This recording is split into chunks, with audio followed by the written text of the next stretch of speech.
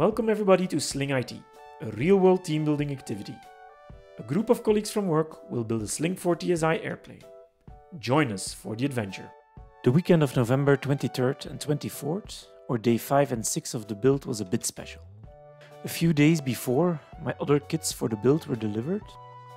The wings, the fuselage, the finishing, and the undercarriage kit. For a Dutch-speaking person, the word breekbaar on the box is easily understandable. South African and Dutch have a lot of similarities. On the other hand, the picture and the word fragile should have ring a bell with the shipping company. Not. The driver actually found out what center of gravity meant when he pushed one of the kits halfway over the loading dock of his truck. It is a 5-foot drop to the ground. Almost all boxes sustained some damage, so I called Jean from the airplane factory on what to do.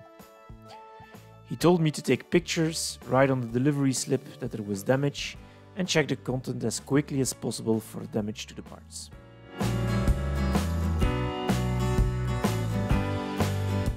So, day 5 and part of day 6 is actually unboxing and checking for a damage day. Not that I would have had another option, as the garage was unusable, as we had to put the boxes in without warning. The driver of the shipping company called me at work to say he was standing at my house to deliver.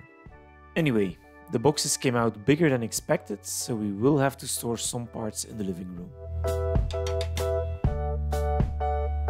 We started with the undercarriage kit, the only box without real visible damage, which contains things like the rims, the tubes, the tires and the engine mount.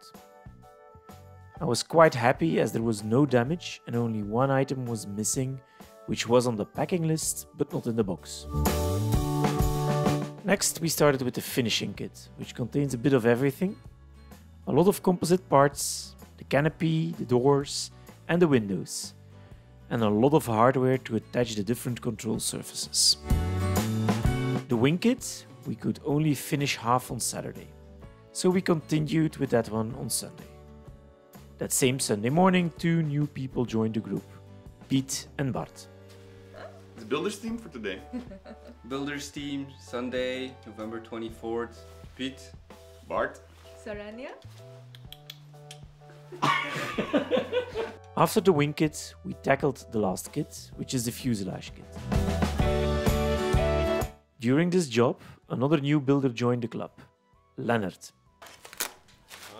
So, we have Leonard. Hello. Helping out. Helping out, yeah. I thought it was going to be half finished when I arrived, but seems like there's still a lot to do, so... Oh, I was not recording. Oh, sorry. Oh, that's good. By noon, we finished checking everything. To our surprise, there were quite some parts, more than 75 in total, that were missing in the kits or back ordered. So I will have to see with the factory how and by when these missing parts will get here. So, we checked all the boxes and now we are continuing with the horizontal stabilizer and Leonard will be pulling his first rivet. Yes. But we first need to drill.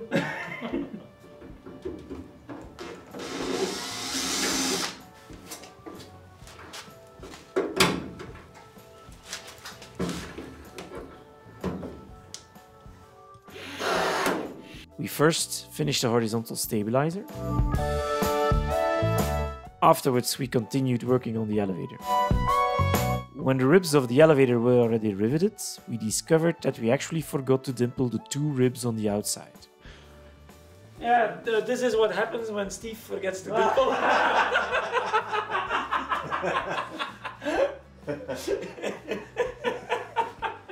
Luckily, it was easy to fix, but a bit unhandy.